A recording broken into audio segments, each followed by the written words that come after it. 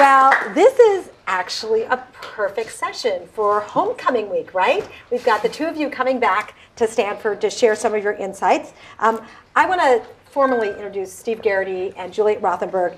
Steve graduated in 2004 and Juliet in 2007. So it's quite a long time ago.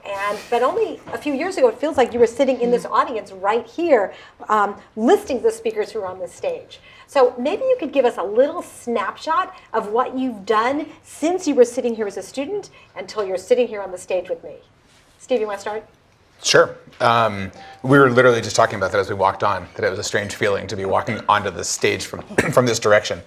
So like Tina said, I graduated computer science in 04, 05, went on to Microsoft. Actually, I went to a startup first called Fortify, doing security work, went on to Microsoft for a while as a software engineer and a product manager, and then started my own company with another Mayfield Fellow alum, Clara Shai, called Hearsay, and that is going to this day. I stepped back from my day-to-day job last year there, so I'm still on the board, but I took a year off and have just been playing, which has been amazing. And now I'm working on a couple of new ideas, so there'll be another company sometime here in the future. Great.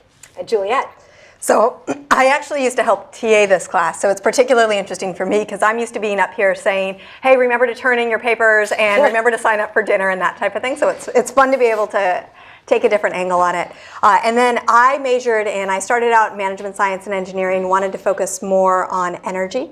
So designed my own major in energy strategy and engineering.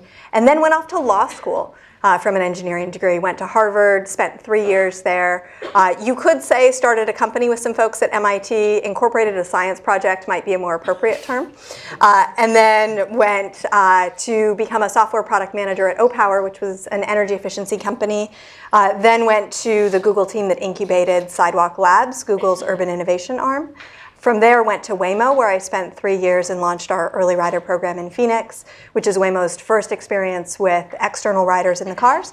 And then now I'm at DeepMind, as Tina said. I'm working on AI for good, particularly focused around energy. So the team is the team that used DeepMind's AI to reduce data center cooling energy consumption by 30 to 40%.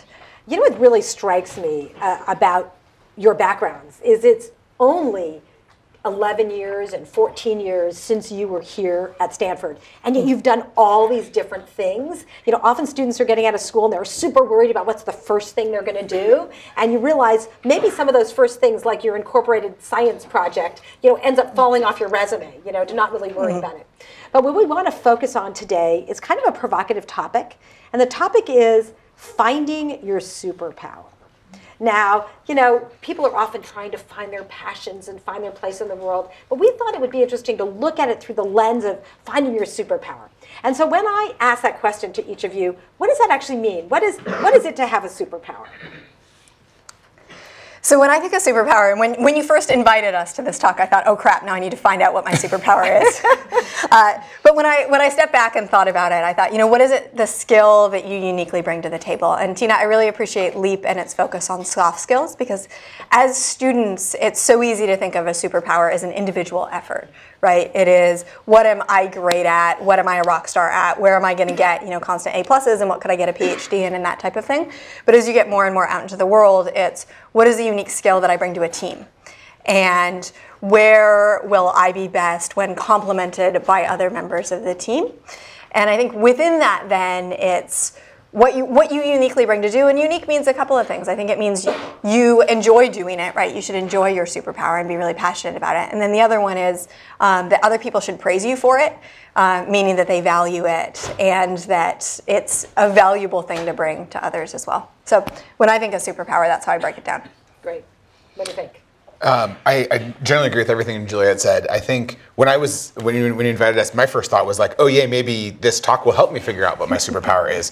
So I'm still trying to find it. But to me, the superpower is really something about what can you do significantly better than most people around you. In the sense, like, what's the thing that I think there's a couple companies that call it, what do you spike on, is a term I've heard a lot. But it's classically, to me, it's what do you do that you can create an outsized impact more quickly. And so I think, like, computer science, you talk about this a lot, where like the 10x engineer, right? right? Like the best engineers are 10x more effective, not 2x, which I think is a really interesting shift from a world where if you get into all the AI taking jobs conversation at some point, but like physical strength is one of those things that the fastest person in the world is 2x faster than everybody in this room, not 10x faster. But the smartest person at a given, whether it's a machine learning problem or literature potentially, right? Anything intellectual is actually, the distribution looks very different. And you as a superpower having a superpower might be 10x more effective versus 10%. Well, so that's really interesting. Does that mean that, does everyone have a superpower? I mean, is it that, okay, we all have something that we do better than other people that we're uniquely qualified to do? What do you think? And also, as part of that, is a superpower something that's innate, or is it something you build? Can you decide, I'm going to be a superpower in computing or in literature or whatever other topic? So one of my favorite quotes is sometimes attributed to Einstein, although the internet disagrees with whether he actually said it or not. And it's, everybody is a genius, but if a fish spends its entire life trying to climb a tree, it will think it's stupid. And that for me resonates so much because I think that we all have these innate abilities, and there are people who are really talented and can see them, and hopefully one of those people becomes a mentor of yours or a manager throughout your life and puts you in a position where you can then exercise and build on that superpower. And there are things that will inherently not be your superpower, right? Like my mom wanted to have a professional tennis player as a child, and I was born and she looked at the size of my shoulders and she said, well, there goes that dream. And so there are things that you can't do, and there are things that you will be good at, and hopefully there will be people who encourage you along the way who can see the things that you are great at.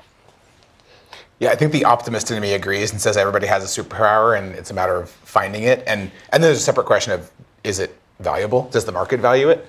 I don't know if that's true or not, but I hope it's true.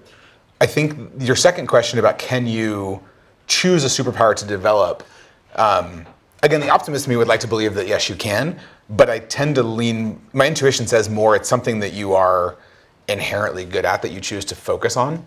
Because you enjoy it, whatever, it just comes easily. When I think of most people I know or superpowers that I can identify in friends of mine, they're often things that they don't think are very hard. And you're like, you are exceptionally talented at this particular thing. And they're like, really?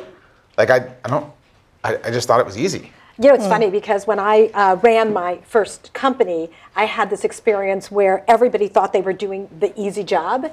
And it was fascinating because you looked around and was like, oh my gosh, you think that's easy? To me, that would be really hard. And I think that's actually really great when you have a team where everyone is playing to their superpowers and their strengths, and then everybody feels like they're doing the easy job. So I'm curious, I wonder if, have you figured out at this age what your superpower is? And at what is it, and when did you figure out what it was? Was it something when you were 10 years old, you go, you know what, this is what I need to be doing, or was it 20, or was it 25, or 30, or 50? You know, you're not 50. But the point is, you know, at what point do you figure it out, and have you figured it out? So, yeah, please go. I think we were talking about this earlier, the one that comes to mind for me as what I think I eventually discovered is a superpower, wasn't obvious to me at first, is it's either like my endurance or my pain tolerance, which is I will just keep going, and long after everybody thinks that it's worth like stopping or like you give up or whatever, to me it's kind of like, no, you just keep going until you're done with it. And at first that was just kind of a normal part of what I was around.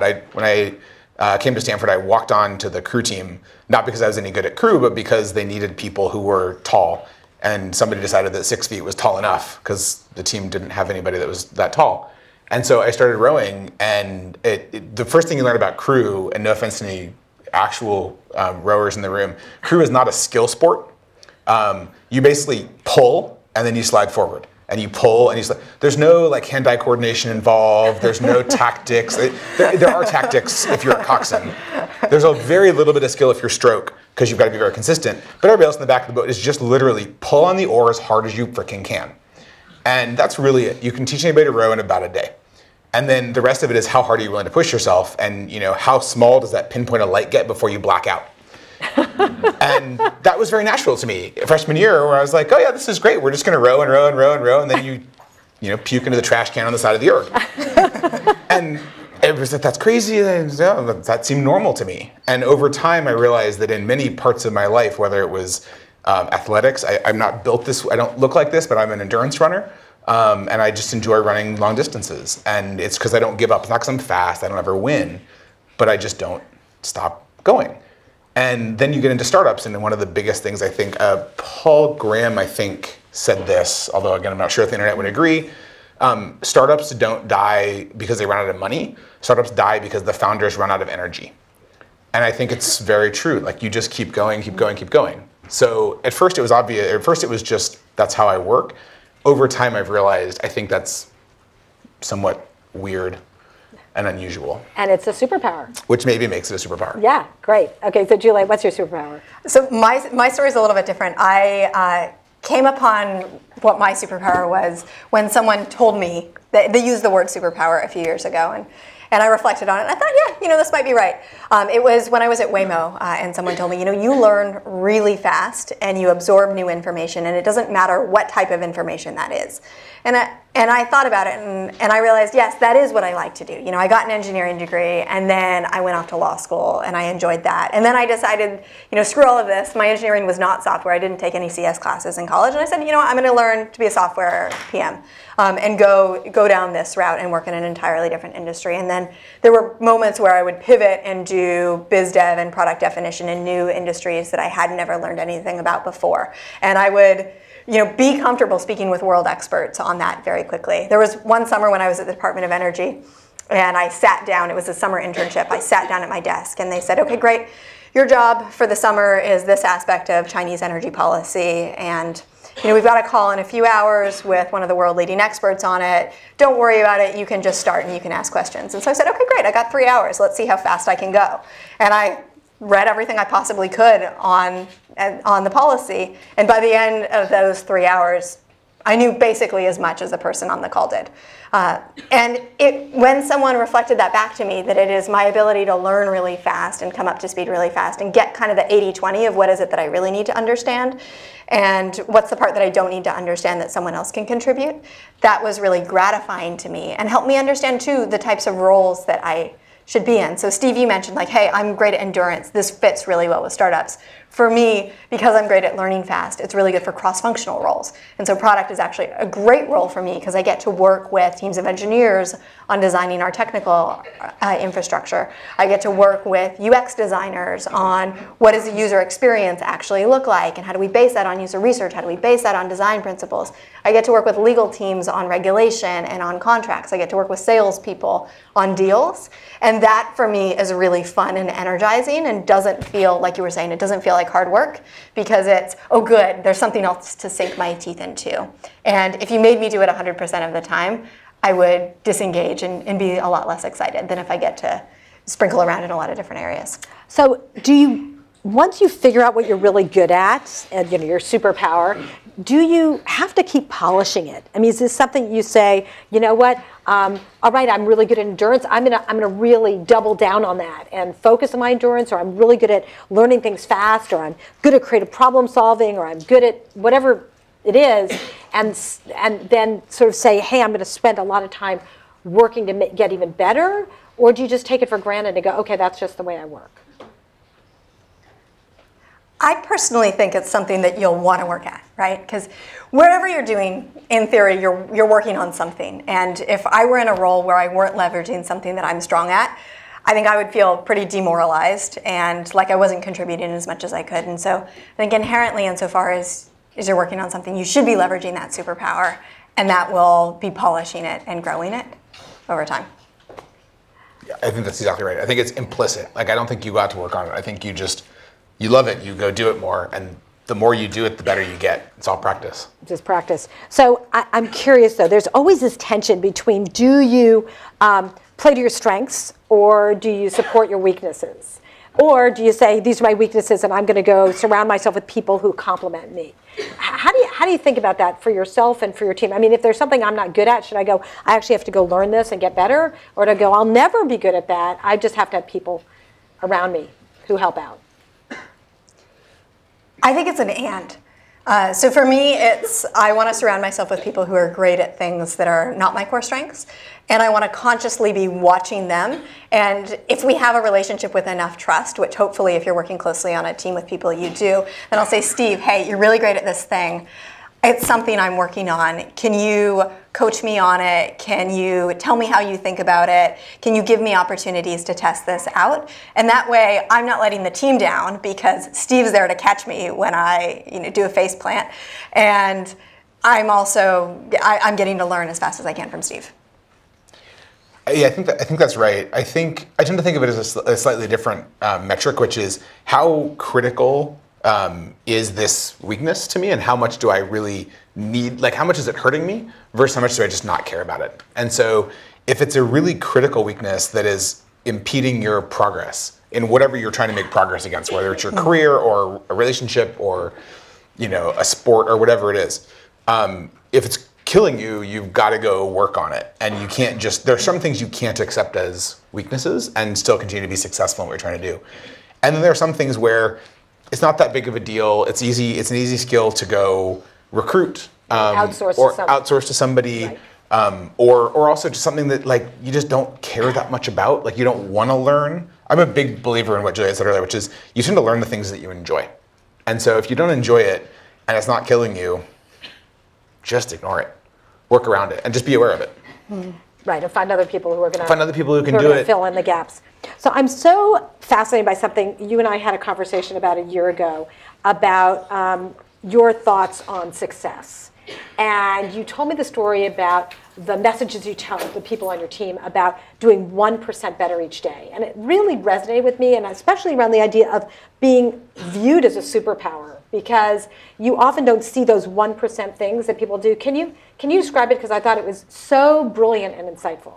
Yeah, there's this, I have no idea where I found this or heard it, but I liked it so much I stole it. And one of our very talented designers at Hearsay made these awesome posters for our office that say 1.01 to the 365 power is 38, and 0.99 to the 365 power is 0.02.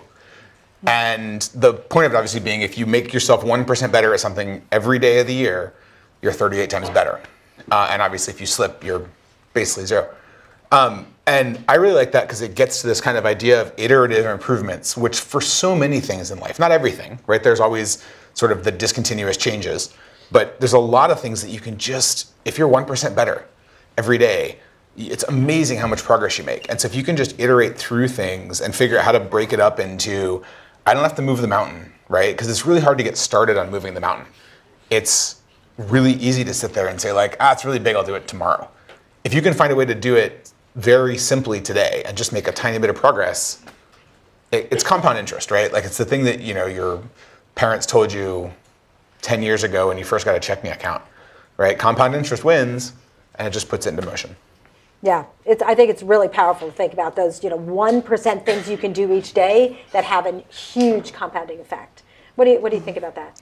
Yeah, I'm trying to think about what a 1%. When I sort of heard about this, I was wondering what would a 1% action be, right? Like, or what would a 1% domain be? So say that the area that you want to focus on is engineering, for example. Like, is 1% like learning a new language or getting code review by someone or tackling a new problem or just figuring out how to operationalize it? Yeah, I think it's a really good question.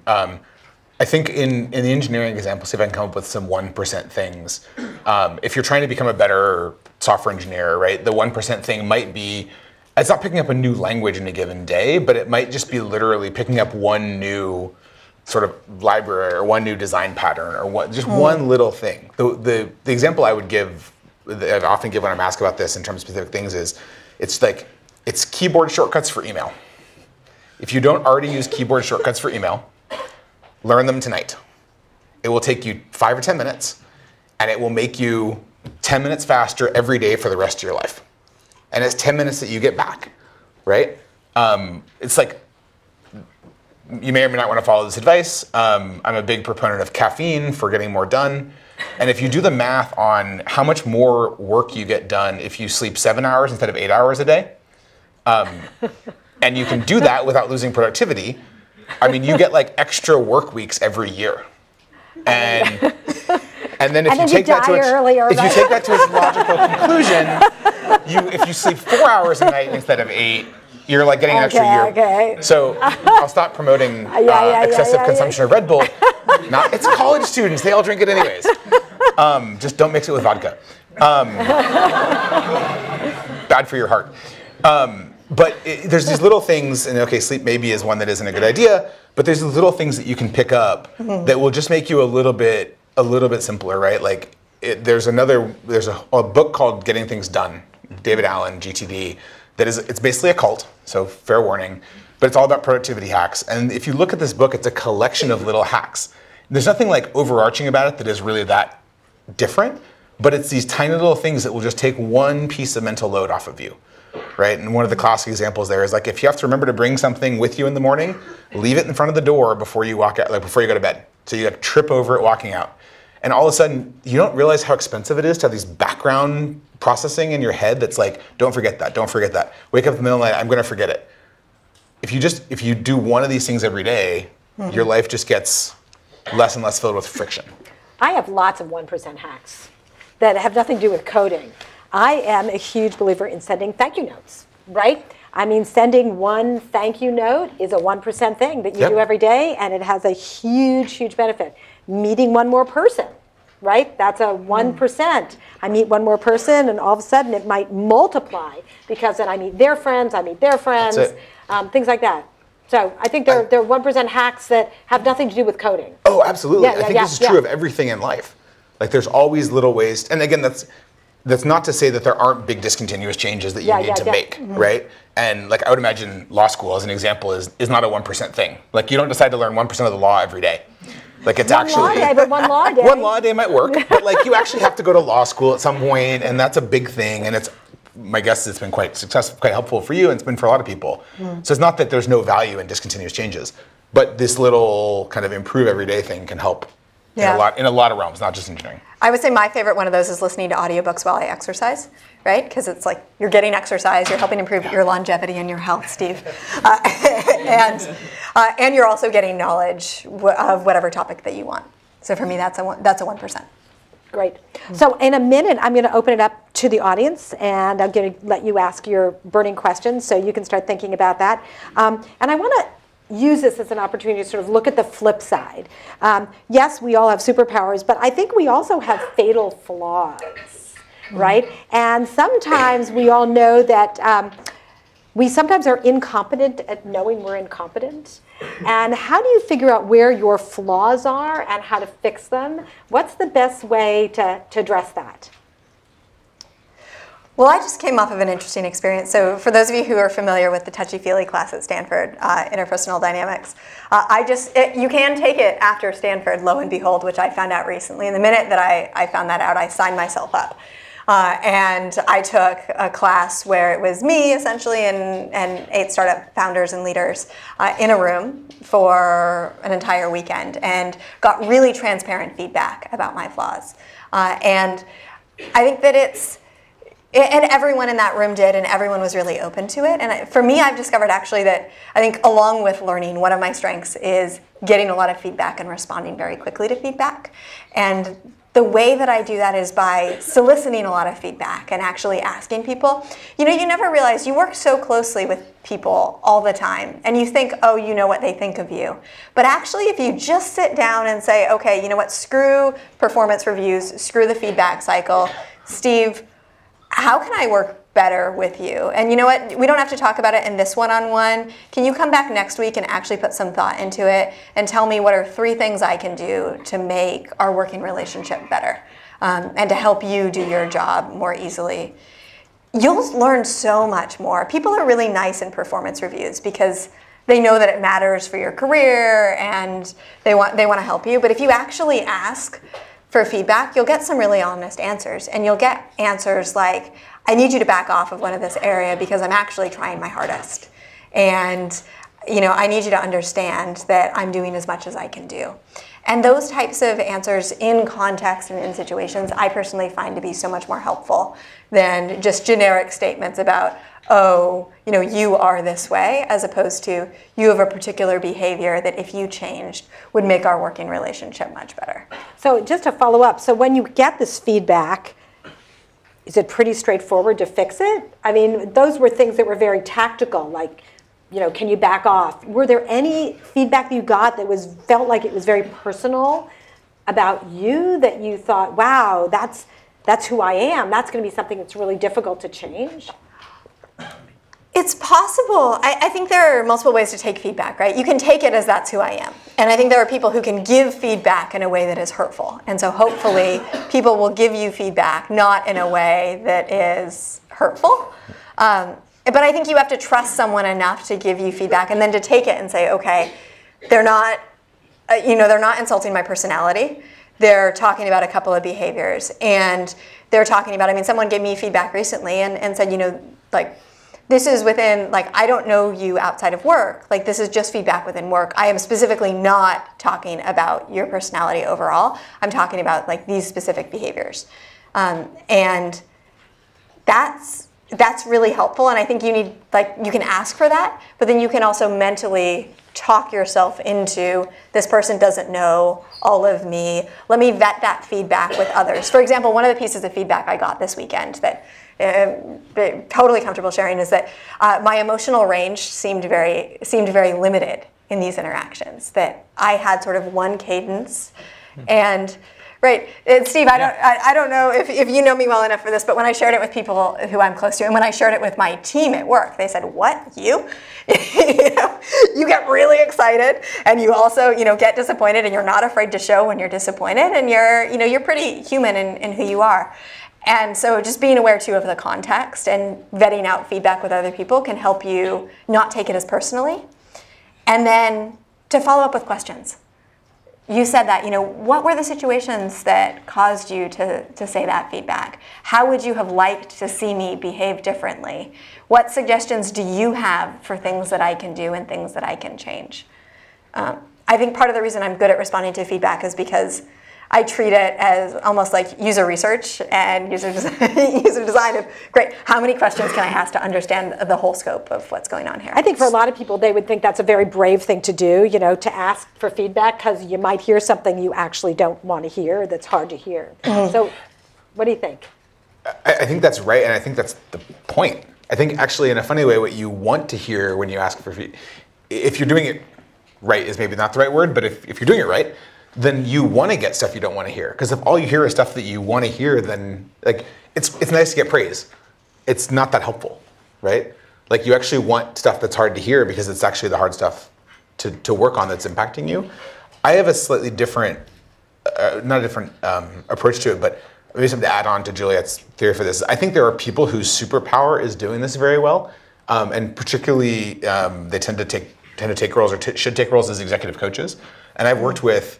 I think it's tough when you build and run an organization to get feedback very, very consistently, because everybody there works for you in some capacity, and so you get less honest. That's not to say you don't, and there are people who are really good at sort of giving feedback to people they work for, but I think it's harder, or maybe I just suck at it, and this is one of my fatal flaws. Either way, the way I've found to mitigate this is by hiring an executive coach whose superpower is to go around and get this feedback and then frame it in a way that is not personal, but is also not taking the edge off it, right? Because what you want is somebody who can go through and say, hey, here's all the stuff. In their head, this person made this very personal attack, and I'm going to reframe that to something which is not it's okay, don't worry about it, but it's also not personal. It's here's what I think they were trying to say, and here's some ways you can start to think about working on it. It also gives you a nice hack for accountability, because you have somebody who can help hold you accountable to the changes you're trying to make. Which can be really hard because these are behaviors you've adopted because they worked for you for the last N years of your life. It's interesting. I'm just going to push back on one thing you said, because you said praise isn't useful. I would say that praise is really useful in parallel with feedback about what you can improve, because that helps you understand what you do really well. I think that's right. Right. So yeah. But if you already know what you're good at, then the feedback is helpful. And that's right. Great. So I'm curious. Anyone have a question? In the audience. Okay, right over here. Stand up, please. I had a question for Jeff. Steve. Yeah. That's his middle name. J name, but the guy, so we're both answering. We'll call it that. I wanted to ask you a little bit about the methodology of continuing and just keeping going, which you kind of point to as your superpower. I wanted to ask you, how do you balance that with a mindset of failing fast when something like actually isn't working and it's wasting time to keep going? Are there times when that clouds your vision when you should actually stop and try something new? So I'm going to repeat it. So the question is, okay, endurance is great, but sometimes if you're failing, you should just give up and say, you know what, let's sort of count our losses and do something different. Like, when does endurance get in the way? Yeah, I think that's a very insightful question, and I think there's something to be said there about, to Tina's point about not only superpowers but fatal flaws. There's also generally this concept, right, of your biggest strength also is potentially your biggest weakness. And I think fundamentally I struggle with that a lot, which is it's really easy to keep going and put your head down. And for me, it's very hard to cut my losses early, because I'm like, if I just try harder, I can probably make it work. And like 9 times out of 10, I can. And the 10th time, I waste a lot more time doing it. I think it's something I have become more and more aware of over time, and something I try to be thoughtful about. The biggest way I've found to do that is through basically like talking to kind of friends and mentors, and call it like outside people, because it lets me divorce the pain from the like, is this likely to succeed or not?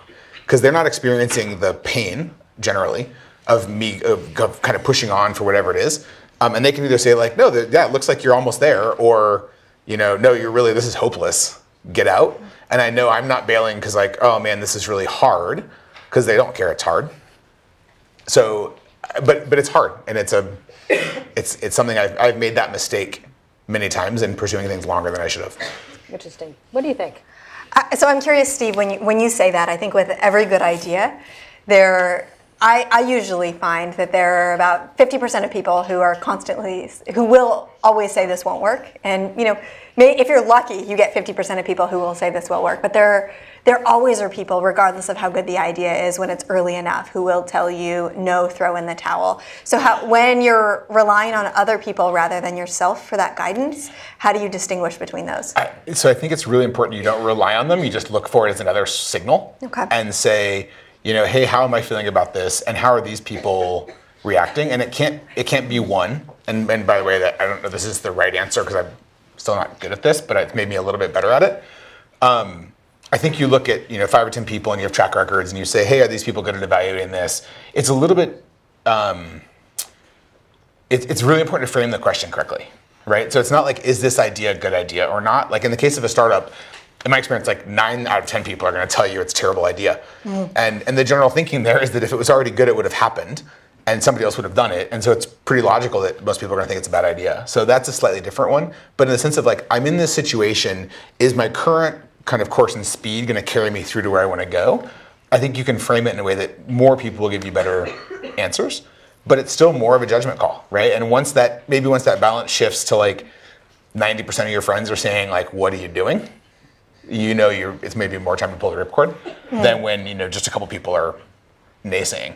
It's also important, by the way, that you get people who care enough about you, but not too much. Like your parents, pretty bad for this.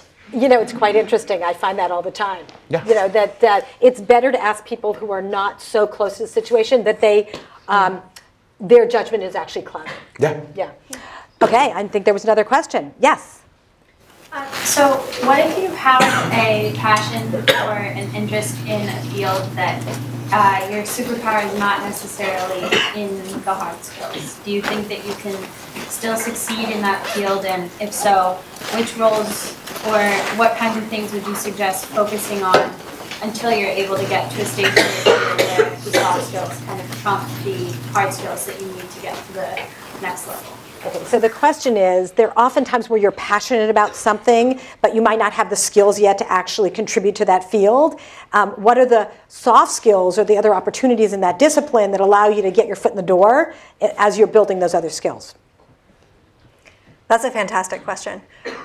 Definitely soft skills become more and more important as you move further in your career, right? And there's a point at which it flips, and they're far more important than the hard skills are. I think the hard skills don't necessarily need to be your superpower, but getting those will make your soft skills so much more credible. So for example, I remember being told when I was in college that I should get the hardest engineering degree that I possibly could, and I didn't. I designed my own. And I regret that. I regret not digging deeper into hard engineering skills. It's not that it would have been my superpower, and I always knew that it wouldn't, but I think if you have those soft skills to layer on top of it, you will always have opportunities to exercise those soft skills because life tests your soft skills each and every day. And if you have at least a certain level of credibility in harder skills, you'll be able to get past that period, and then your soft skills will start to shine really quickly. So if I were you, I would encourage you to go at getting those hard skills, be really diligent, work hard. It's going to be a slog, and then allow your soft skills to shine from there. That would be my advice, some of which I took and some of which I didn't. You know, it's interesting, that's sort of the model that often gets floated around of the T-shaped person, the person who has a depth of knowledge in at least one discipline, but the breadth of knowledge and the skills that allow you to work across disciplines. So it's about thinking of yourself as a T-shaped person that allows you to really be successful. What do you think? I agree. I think there's a lot to be said for acquiring some of the hard skills, even if they're not your superpower, just to have credibility and knowledge. I also think there's a lot to be said for, I can't think of off the top of my head any problem areas or fields where the soft skills aren't also quite important. Mm-hmm. And so they might not be as glamorous or as exciting in the early days of something, right? But you can almost always find a way to help, and that gets you involved, and that gets you both building the hard skills and also more and more kind of expertise in that area, so that as you get deeper into your career, you have more and more, right? And so you can get into classic kind of, you know, you're starting a technology company in Stanford, we're in the Technology Ventures program. And it's like, well, you know, what does somebody who's not writing code do in the first year of a software company? There's a lot, right? Now, that doesn't mean you need 5 people who don't have engineering degrees and 1 engineer, because that doesn't work out that well. But there's a lot of stuff to do. And I don't mean like kind of dumb stuff, right? Like, you know, like, yes, you need to get an office and get benefits set up and administrative stuff, but there's user research, there's partnership conversations, there's a bunch of stuff that needs soft skills. You can find a way to help. And then over time, as the company grows, there's even more and more need for soft skills. And the more that you have hard skills, I would say even in that role, hard skills are really important because you'll be so much more credible with engineering teams, and you'll actually understand the pain and problems that they're going through, and you'll be able to better take back, say, user research or fundraising feedback in a way that's useful to the team. So yeah. Hard skills are always helpful. So I think back over my long career and your short careers, I'm sure that there have been people who've been incredibly encouraging and some who've been discouraging. Can you think of examples of someone at a pivotal moment who said something or did something that really allowed your passions and your superpower to blossom because they did or said something at just the right time that really allowed that to happen? Or on the flip side, someone who did just the opposite?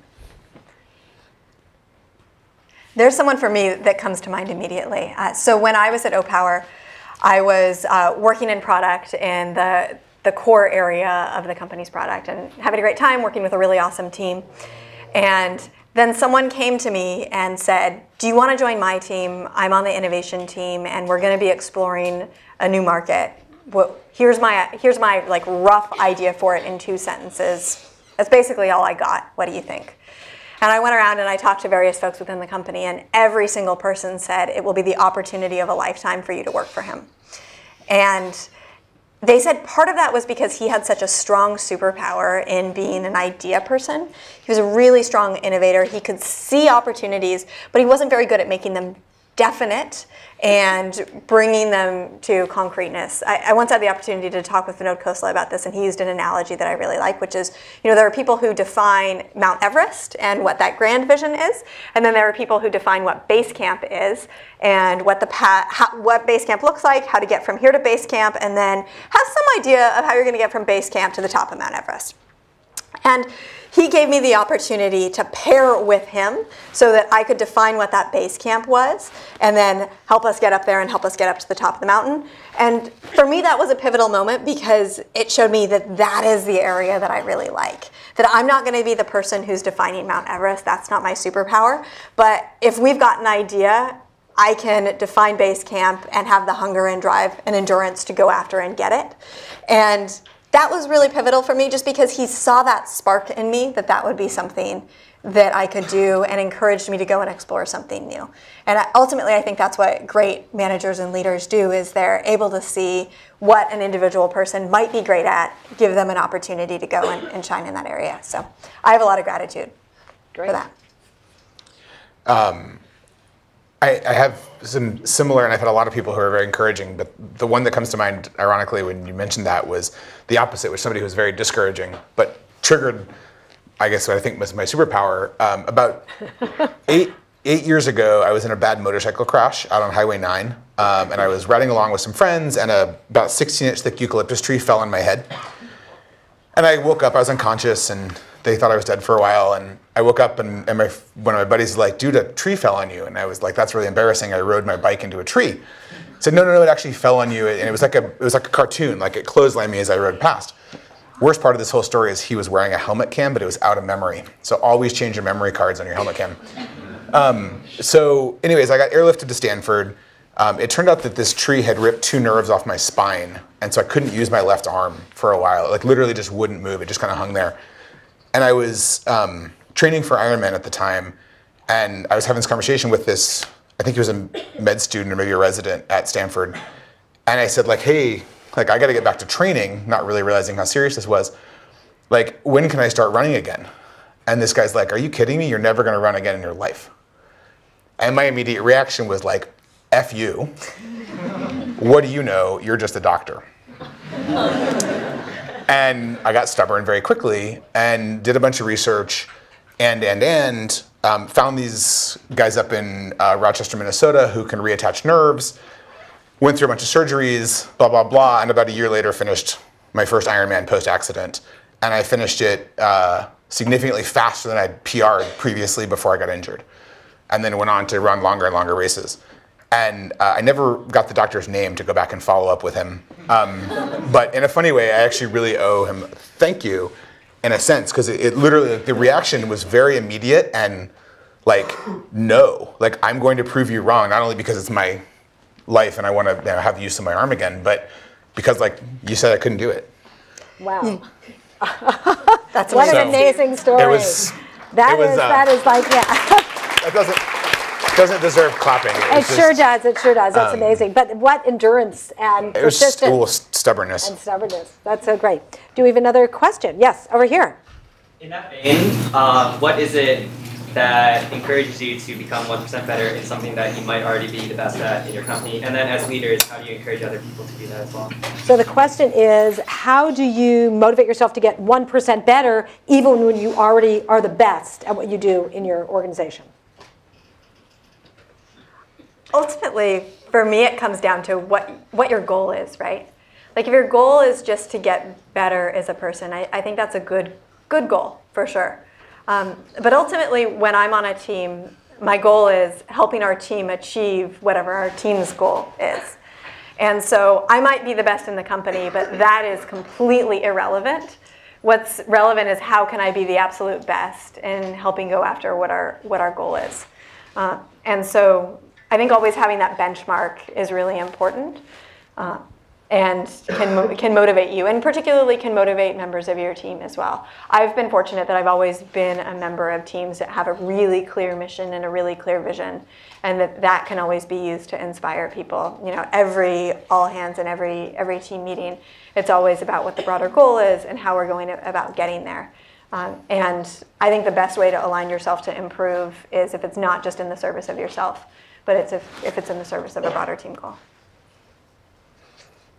I think that's a really good answer, and purpose and mission. I also think there's a set of people who are just intrinsically motivated to self-improve because that's fun, entertaining, I don't know exactly what. Like, I find that way. I like improving because there's something inside my head that's OCD that's kind of like, oh, I'm 1% faster today. Like, that's a good thing. I don't know how you teach that or build that in an organization other than through hiring. At Hearsay, we focused a lot on hiring people who thought that way and who just kind of were believers in continuous improvement for the sake of just getting better. Like it was a noble goal. One of the guys I work with said it really, really well, and I quote it all the time, is Mark Gilbert, said that perfection is the goal, but it's not the destination. Meaning that like you're never actually going to get there, so there's no finish line. Like you just keep going. But that's kind of part of the fun part. Like how boring would it be if you didn't need to improve anymore and you just sat there? But I don't know how you teach that to an org. I think you'd largely drive that through mission and purpose, as opposed to just telling people to get better. Okay, so I'm going to ask the last question. So I want you to flash back to when you were a student here, whether it's 11 years, 14 years ago that you were sitting here, and to think what you wish you knew when you were back here as a student. So I've got one. I think there's this notion that you have when you're at Stanford that the world is your oyster. And to a large extent it is, right? It is something that you can take advantage of because there are so many opportunities and so many opportunities to contribute.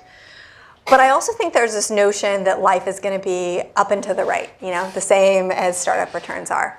And you're going to go and you're going to get the perfect job after you graduate and you're going to have figured out what you want to do. And I think what's the most beautiful about finding your superpower and also finding out what you're really called to do is that it's a really messy process. And if you want, you can be methodical about this messiness. I haven't read that much of Designing Your Life, but I read sort of 20% of it, enough to get the gist. And I think that the idea of testing out different areas and deciding which one of them is going to be most suitable for you is a really good one.